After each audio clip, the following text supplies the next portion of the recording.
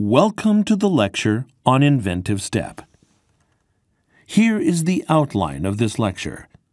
1. Overview of Inventive Step. 2.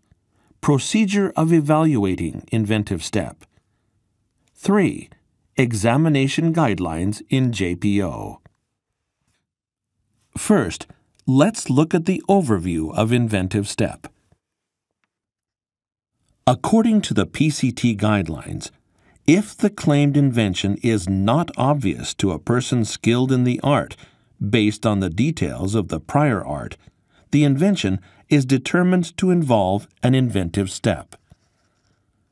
There are 3 important key words for determining inventive step: prior art, obviousness, and a person skilled in the art.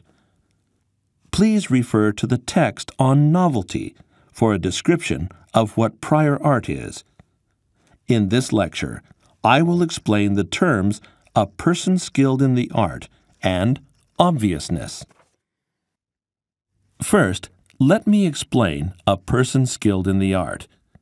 The PCT guidelines define a person skilled in the art as a hypothetical person presumed to have average knowledge and ability of the technology related to the invention, and to be aware of what was common general knowledge in the art as of the standard date of the claimed invention.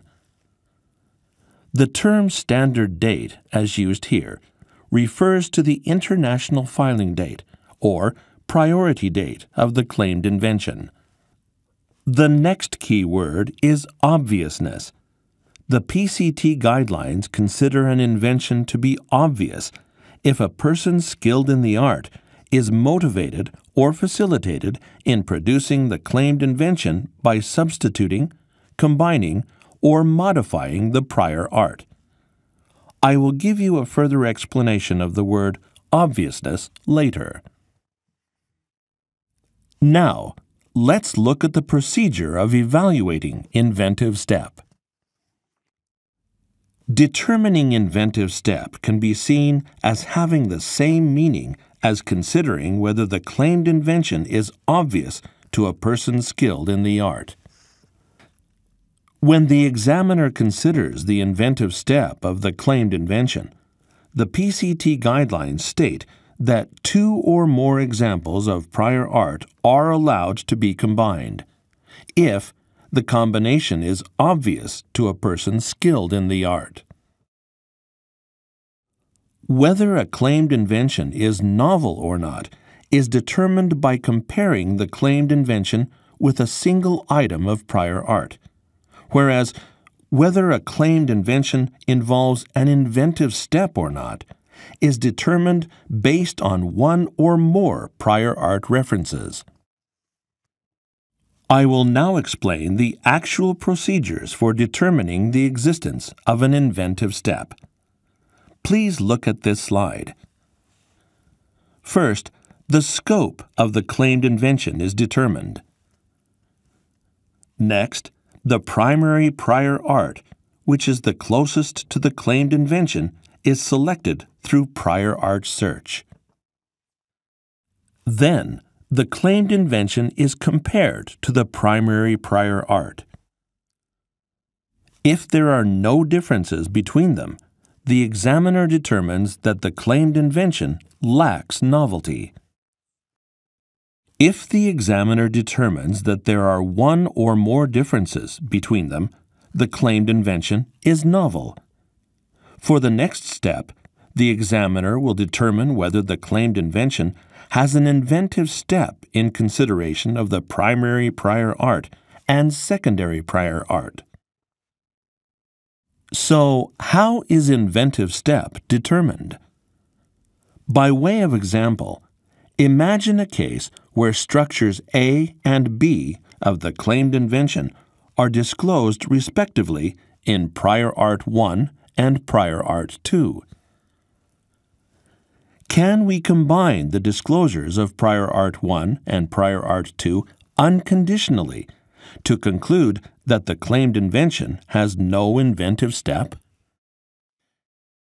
As shown in slide 5, The PCT guidelines state that the examiners are allowed to combine two or more examples of prior art to deny inventive step for the claimed invention, if the combination is obvious to a person skilled in the art.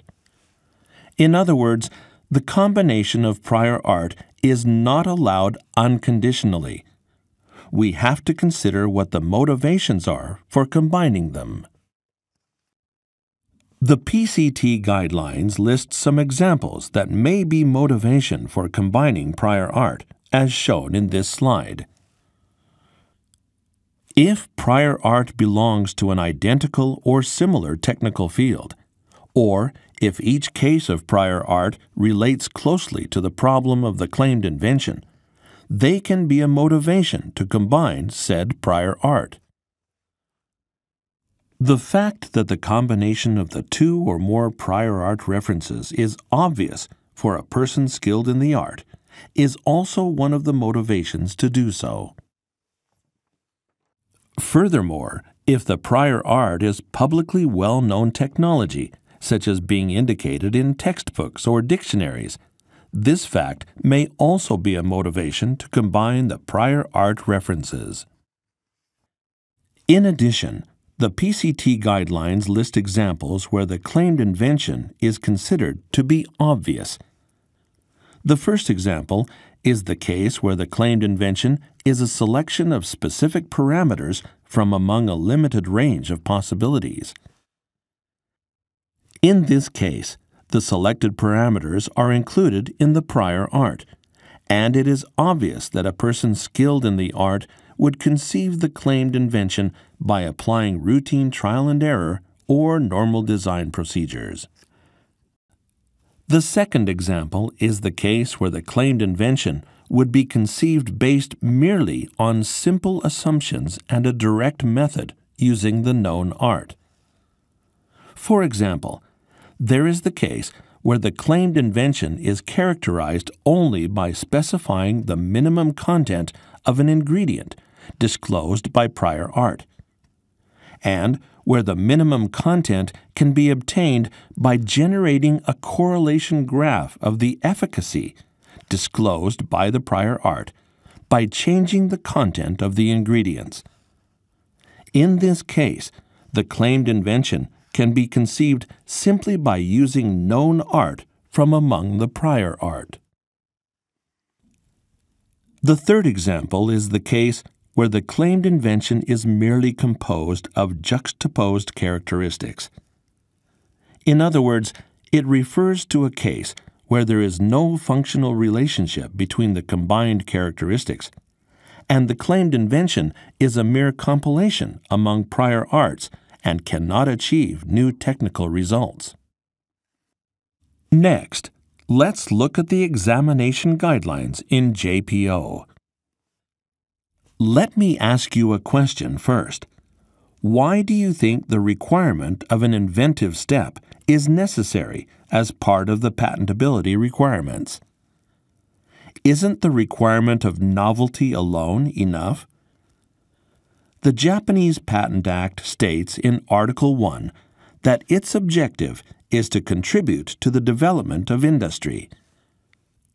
Most of the patentability requirements, including the requirement of inventive step, are stipulated to achieve the objective of the law.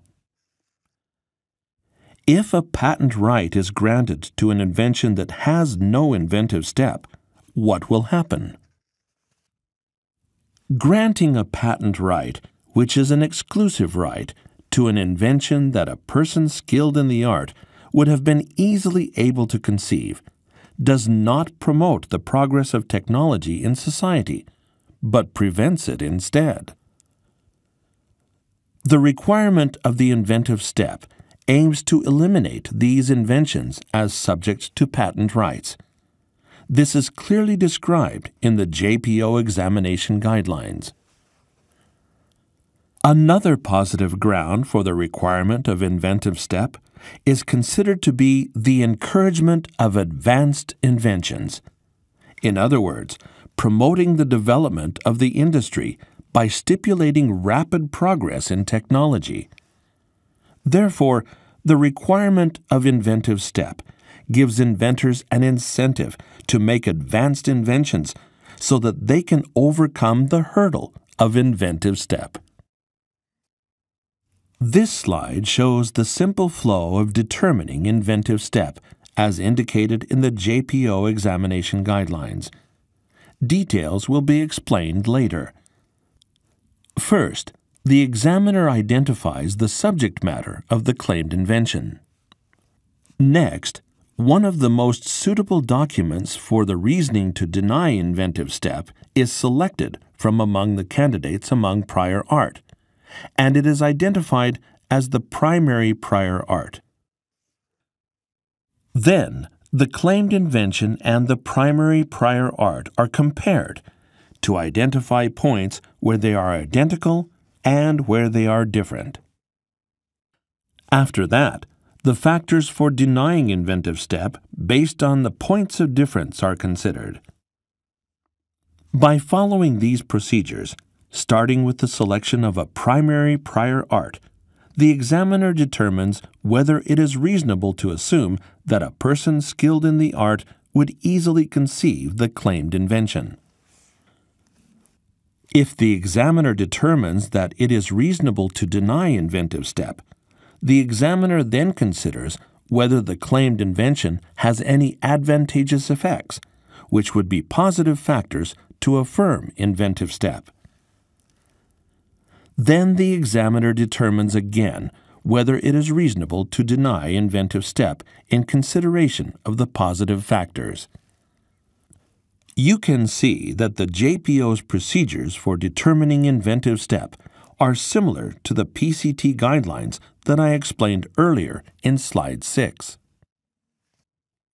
Now, let's look at the procedure in detail. First, if the claimed invention is determined to lack novelty, the examiner naturally determines that the invention has no Inventive Step. Next, I will explain the basic idea for determination of Inventive Step if the claimed invention is determined to have novelty. When determining Inventive Step, the examiner assesses whether a person skilled in the art would easily conceive the claimed invention based on prior art. In this process, the examiner comprehensively considers the factors for denying Inventive Step and the factors for affirming Inventive Step. As I explained before, the examiner first compares the claimed invention and the primary prior art, and identifies points where they are identical and those where they are different.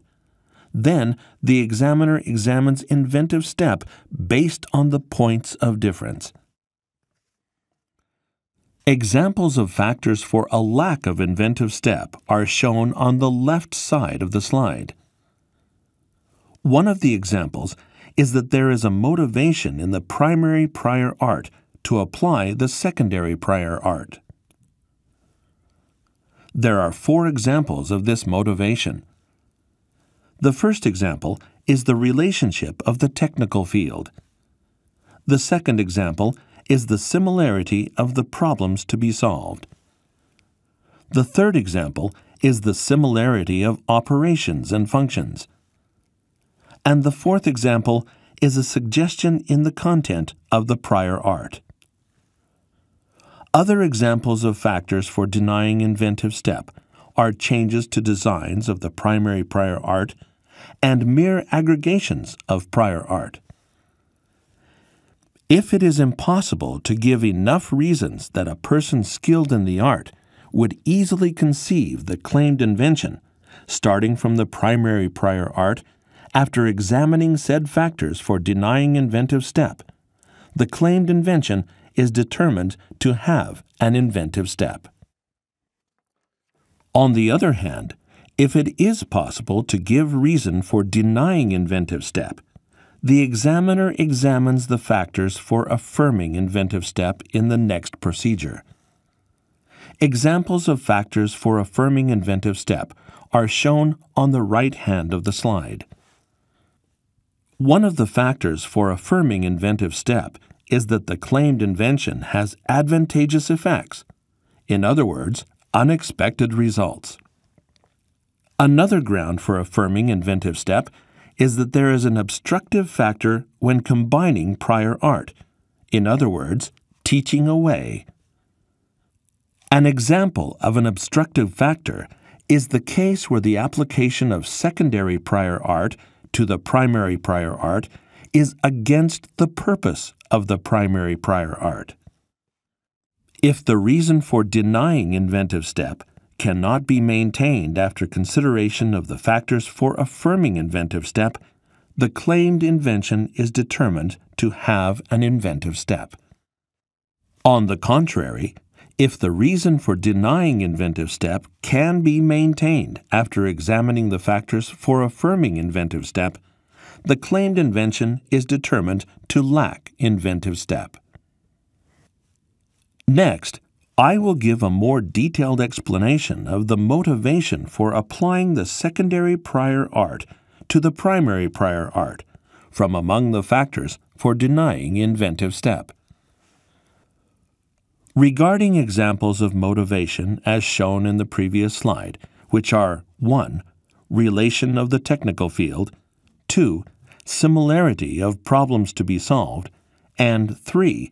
Similarity of operations and functions, it is necessary to have a relationship between the primary prior art and the secondary prior art and to have similarity between them. Here, I would like to make a further explanation on the similarity of problems to be solved. The problems to be solved are problems that are obvious to a person skilled in the art as of the filing date. The examiner determines the existence of motivation to apply the secondary prior art to the primary prior art comprehensively in consideration of 4 perspectives. 1. Relation of technical fields. 2. Similarity of problems to be solved. 3. Similarity of operations or functions. And 4. Suggestions in the content of the prior art. In other words, it is not enough to make a determination by focusing only on one perspective. It is necessary to consider multiple perspectives for comprehensive determination. The first example of motivation to apply the secondary prior art to the primary prior art, the relation of technical fields, has a special instruction.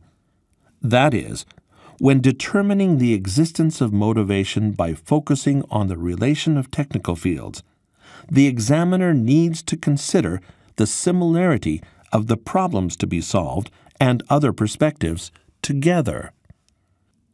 In other words, the examiner should not determine the existence of motivation to apply the secondary prior art to the primary prior art by focusing solely on the relation between the technical fields.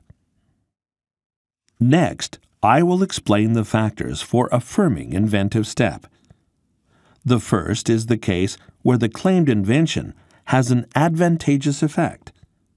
If the advantageous effect of the claimed invention corresponds to the following cases, 1 or 2, and if it is significant and exceeds the extent predictable based on the state of the art, the claimed invention has reasons for affirming inventive step. 1. The claimed invention has an effect different from that of the prior art, and the effect is unpredictable by a person skilled in the art based on the state of the art as of the filing date. Or 2. The claimed invention has a similar effect to that of the prior art, but has distinguished effects, and the effects are unpredictable by a person skilled in the art based on the state of the art as of the filing date. The second factor is an obstructive factor.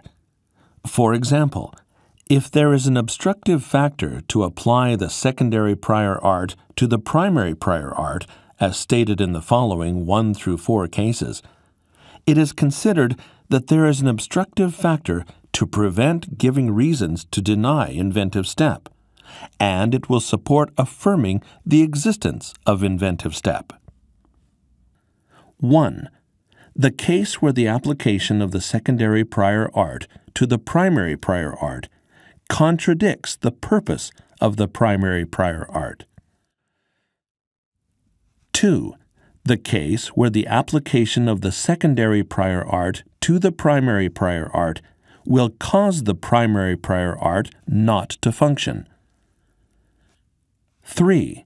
The case where the application of the secondary prior art is excluded by the disclosure of the primary prior art, and there is no way for the secondary prior art to be adopted. Or 4. The case where the secondary prior art discloses an example which is inferior to other working examples with respect to the problem to be solved by the primary prior art, and a person skilled in the art usually does not think of applying an inferior example of the secondary prior art to the primary prior art.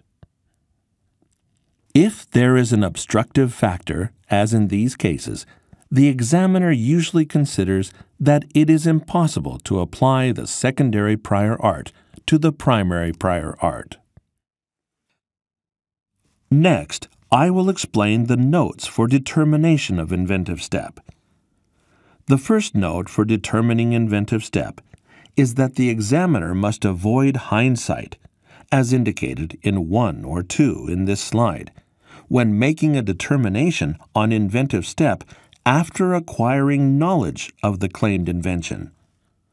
Hindsight means, for example, 1. The examiner assumes that a person skilled in the art would have easily conceived of the claimed invention. Or 2. The examiner is affected by the claimed invention when identifying the cited prior art. The second note for determining inventive step is that the examiner should usually select the primary prior art, which is in the same or similar technical field, or that has the same or similar problem as the claimed invention. This is because if the primary prior art is in a different technical field, or has a problem that is very different from the claimed invention, it is likely to make it difficult to find the reasoning. In this case, the examiner is required to give more careful determination of the fact that a person skilled in the art would easily conceive the claimed invention starting from the primary prior art. The third note for determining inventive step is that the examiner should not omit a consideration for reasoning only because the well-known art that is used as cited prior art for this reasoning and as grounds for a design change, for example, is well-known art. For example, even in cases of applying well-known art, the examiner must not omit consideration of whether there is an obstructive factor and other aspects. The fourth note for determining inventive step is that the examiner may consider commercial success and the fact that it has been desired for the invention to be achieved for a long time as the secondary consideration for assuming that there are supporting grounds for affirming inventive step. However, the examiner may consider them only in cases where the examiner is convinced by the applicant's argument and evidence that said success is based on the technical features of the claimed invention, but not based on other grounds, such as sales skills and advertisements. In closing, I will summarize what I have explained so far. The determination on inventive step explained in slide 11 is performed as follows. First, identify the subject matter of the claimed invention. Second, select and identify the primary prior art from among the prior art. Compare the claimed invention and the primary prior art and identify points that are identical and different between them. Then, examine the different points to see whether it is possible to give a reason for denying Inventive Step, such as whether there is a motivation for combining the primary prior art and the secondary prior art. When giving this reason, it will be determined in consideration of the notes indicated in slides 15 and 16. Even if reasons are given, it is necessary to determine if the reason for denying Inventive Step is possible to be maintained once again with simultaneous consideration of the factors for affirming Inventive Step, such as the advantageous effects of the claimed invention and an obstructive factor. By following these procedures, the final determination on Inventive Step will be made.